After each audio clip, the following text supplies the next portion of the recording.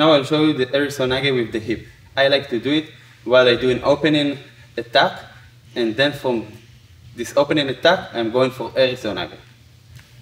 So while he catch me this position, I do the opening, I pull him to me, and from this position, I like to attack the Seio Nage for this side.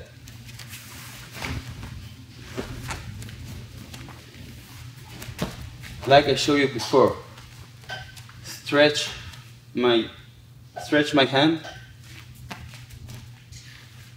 break this rib, pull it to me, and from here I get inside to the area.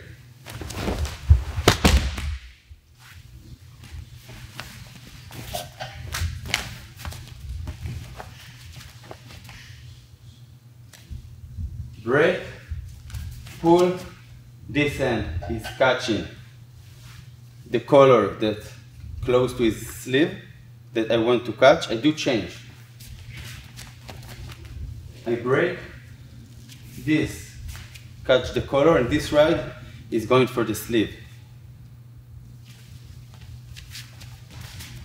So first, break, like I told you before, changing my position to the right. This hand is catching the collar, this hand going for the sleeve, and from here I pull and go to area.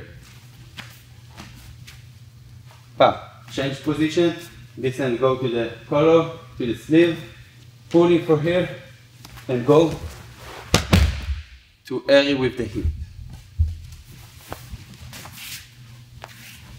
I'll show from here.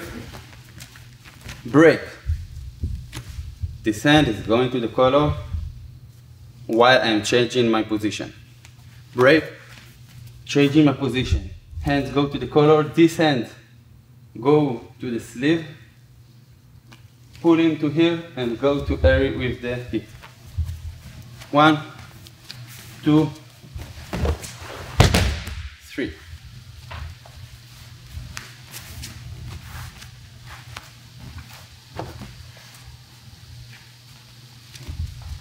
Break, changing the grip, break, this hand go to the collar, this hand to the grip, and from here I do also area with the hip.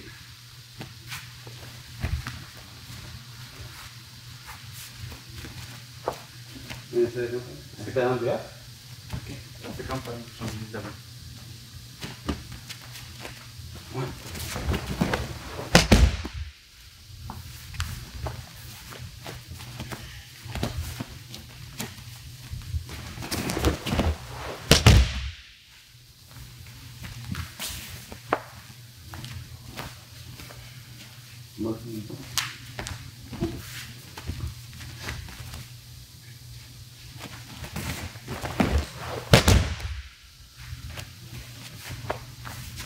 For example, this technique I do right and left. Every technique that I do any side, I'm always trying to do it also with the other side.